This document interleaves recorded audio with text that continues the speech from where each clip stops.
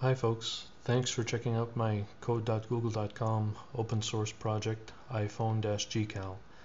I thought that rather than writing a wiki page explaining how to configure the XCode project for your environment, I just videotape myself doing so. So first of all, just download the source files, and I'm just going to expand it and delete the zip. And you'll notice that in the download there's a Google Calendar.xcode proj file. Launch that into your XCode IDE, and I wanted to point out a couple of things. Under the other sources here, the Google Data API is missing because I've added them to my project by reference to my development environment, which almost certainly will not match your development environment. So all of these files will actually be broken links, and so you won't be able to compile. It'll fail miserably with hundreds of errors. So to fix that, you will need to first go to the Google Data API website and download their Objective-C client library. I have a link to it in my code.google.com project here.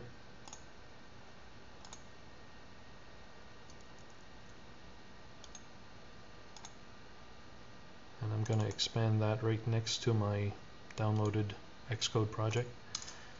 So under their source folder, they have a clients subfolder that contains exactly what you need. However, the easiest way I found to copy those links into your project is to use their gdata.xcode project. If you open that up, you'll see that their project has a gdata sources folder here containing all the files you need, and just drag and drop that into your other sources folder into your project. Don't copy the actual content, just use a reference, so leave this checkbox cleared. And I'm just going to go and delete the broken one. You don't have to name it the same, doesn't really matter. However, it does contain all of the client libraries, so you'll want to delete all the ones you aren't using. The only ones that my XCode project are using are the calendar and common libraries, so you can go ahead and delete everything else. And again, don't delete the actual sources just by reference. You don't want to destroy your Google Data download. So I should now be able to compile. Let me just switch to the simulator, and go ahead and build.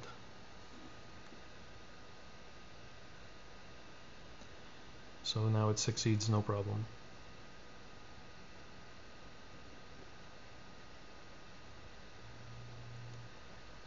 The last thing I wanted to mention is when you launch it in your simulation for the first time, it's going to fail authenticating, of course, because you didn't give it a username and password yet. To do that, you have to go to the iPhone's settings application, and there'll be a widget there called GTUG demo.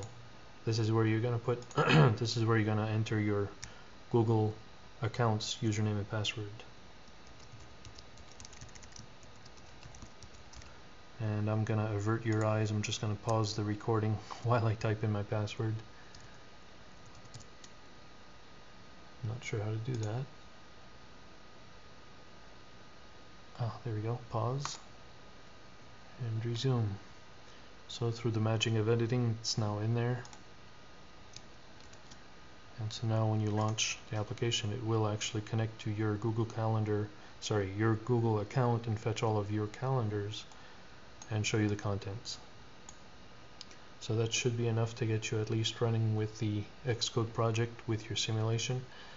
To run it on your actual iPhone, you'll also need to change your where did I put that? Under resources, there's an info.plist file. You'll need to change the bundle identifier's domain from com.danberg. to whatever your iPhone developer license contains. So it might be an actual product name, or just could be the domain. And that should be it. Then you should be able to compile and deploy to your own iPhone. Alright, I hope you enjoy. Cheers.